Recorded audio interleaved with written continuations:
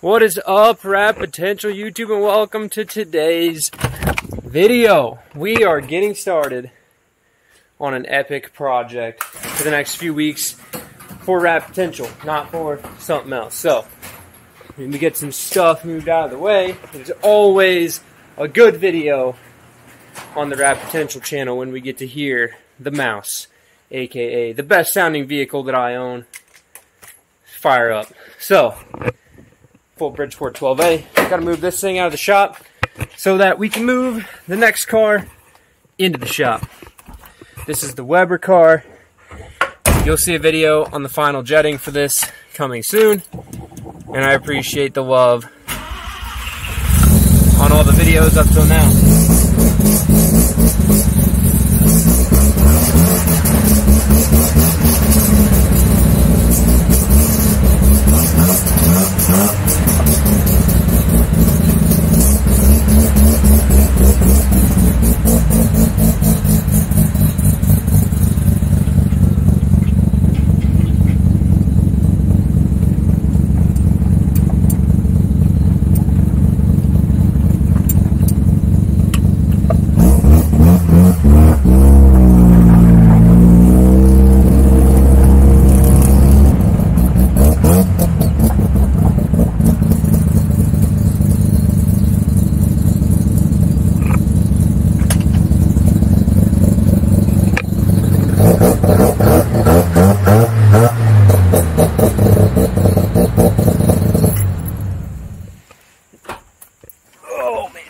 Alright, so now that we got the perfectly good and running car out of the way, today's goal right now is I'm going to clean the shop, which is going to take me a lot longer than what you guys see it takes. Then we're going to move this car into the shop.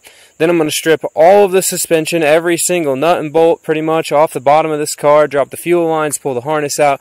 We're going to strip this thing down to a bare shell, pull the doors off, the whole deal, and get ready for like a pretty much complete restoration.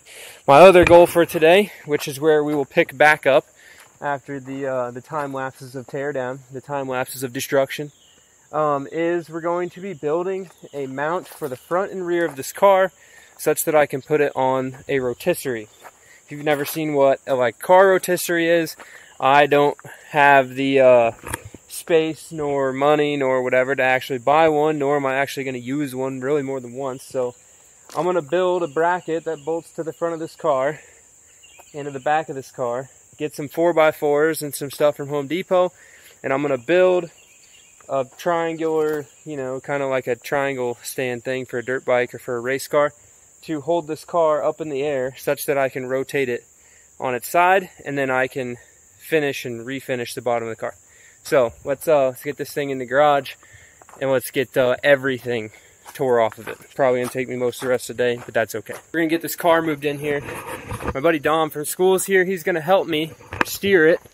I'm gonna have to go retrieve the tractor from down there. It's probably only gonna make it to about here because it won't make it up that hill, and definitely we are not strong enough to push it in there. So, nor is it worth our time to try. Right? Might as well. We have a tractor. Might as well use the tractor. Yeah, probably. So we're gonna let that thing roll down here, get the tractor, he can steer it, we'll push it in. So let's do that.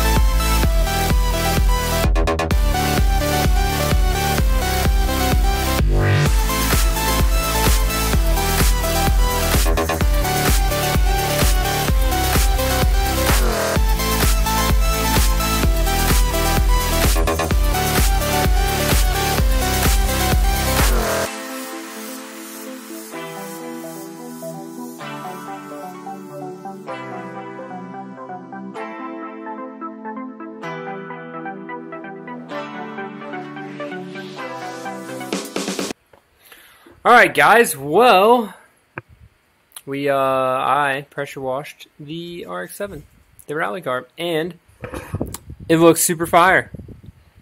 I also pressure washed the inside. As you can see, we have a large wasp coming off of the car from somewhere, so I guess it'll be fun to figure out.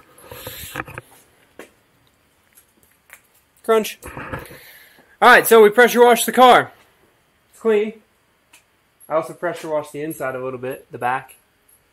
Pressure wash this side, that side, open the doors, pressure wash the inside, the doors, the floors, the whole deal. We pressure wash the whole deal. And y'all might be like, why'd you pressure wash it all in the car? It just makes a mess of the inside of the car. You are correct. However, it's very hard for one person to hold a back glass and clean it. It's also very hard for one person to hold a door and clean it. So the best fixture is the car. So I just pressure washed it all in here. You know, didn't like directly spray the dash and the wiring and all that jazz. I still got to clean the floors out yet, but all the major hard to get areas of the cage and everything are all clean. The engine bay, which I had freshly repainted in the last video with this car, is pressure washed, but it's not super clean. So it's all going to get scuffed and resprayed, and we'll make it look pretty again. But I am pretty sure I'm probably going to drop the front subframe out of this and get the bottom of it painted as well. Pull all the fuel lines and stuff out of it because I want to redo the bottom of this car as well. So, you know, the intent is not so much to restore it such that it's perfect, but if I'm going to go ahead and paint it, we're going to go ahead and do like what I would call like a race car nut and bolt restoration or fixins, right? So I'm going to take every nut and bolt off the car that's important. We're going to clean them, inspect them, reinstall them, and the car will be pretty much ready to rip to go racing. Now, cosmetically, is it going to be perfect? No. But it will have fresh paint on every surface, and it'll look nice. Now, the main reason that I say is like, it's a race car. Look at that rocker panel. I'm not going to pull that back out. The door opens and closes fine. Once that's repainted white, it's good to go, right? Same thing up here. For those of you who didn't know, this car has been on its lid once, i.e. flipped upside down, because it's a GS LSE without a sunroof now. It's also had a whole front clip put back on it from the strut towers forward. So you can see, you know, it's a little banged up here. Got restitched, re-put back on. This side I had to fix. There was a rust hole here, so I got all new sheet metal put in it. Notice too, there's a lot less holes in this engine bay because I went through and shaved all of them off. We will be building a whole new exhaust system for this car, and I'm going to rewire and pull all the wiring out, clean it, inspect it, rewrap it, make it look super pretty, and it should be good to go. We also fixed the, if you go back to the other video, I clipped out where a tree branch fell, smashed this up, and then this is where, you know, rear wheel drive caught a hold of something and busted it up. So, it's a race car, but the goal is tribute to the Millen car. And it's going to be set up more for like tarmac rally and road course racing. I think that would be a better, like a more marketable setup for this car than as a specific dirt rally car, right? So it'll be all nice, all pretty, ready to take to the track, ready to be clean, or will be clean, ready to be taken meticulous care of, because that's what RX7 owners do, right, guys? We take meticulous care of our race cars. So, I'm going to go ahead, y'all are going to hop back into a time lapse, and I'm going to strip all the stuff off this car, and I'm going to make a big mess / pile of parts to lay up over here, such that I can start getting this thing up and built onto some sort of rotisserie so I don't have to clean and paint the bottom of the car, laying on my back on a concrete floor in the fall.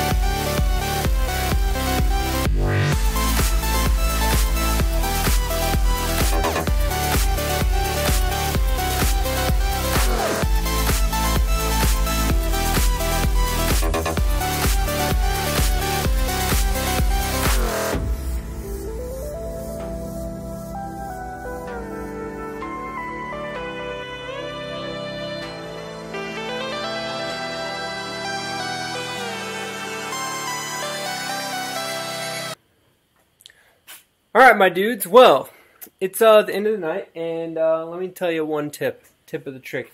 If you go to the grocery store on the way home, this just clicked into my head. I left all my groceries in the Jeep, so there was some frozen stuff, so hopefully it's definitely thawed.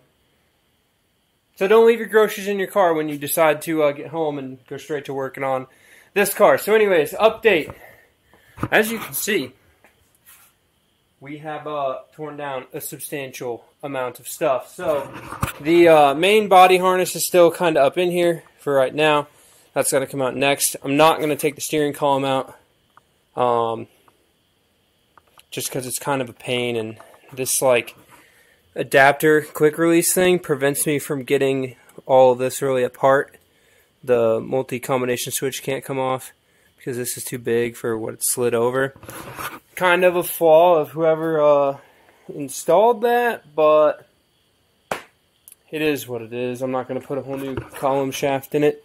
This harness is just about able to come out. A couple connectors in there. I'll slide the front half of that out, the chassis harness. The dash all came out. One thing, so to be straight up, I've never taken apart a Series 3 like dash and stuff.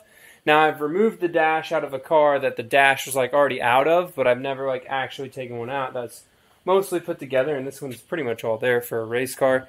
But I didn't realize until, you know, a good way, you flip this over, until a good way through my battle with this dash, that there's these two giant plugs right here, and you can just unplug these two giant plugs, and basically your like heater harness and everything that lays up under here and goes all through up here for your radio and stuff, and all your gauge cluster stuff stays with the car, but your switches and stuff up here, all that can stay on the dash, and you can leave all the switches in place and everything up there, and it'll all come out as one unit.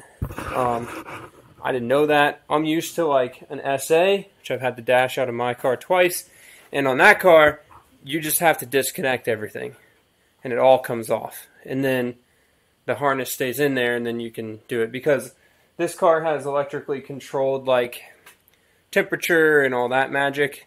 On a on an SA, it's all controlled by levers that move cables, that move actual valves and things and stuff. So it's a real pain, but this one's not that bad once I figured out how it actually works. So here's kind of the general gist of what's in here, and some of you have probably seen this stuff before, but heater box in the center, the top diverter goes through the dash valves right above the main control there. There's your actual fan blower over there to the right. Notice it's not connected from there to there, so I'm going to have to get a tube and connect that. That doesn't have the AC condenser because we won't have the AC stuff in here. But we do want to retain heat in this car.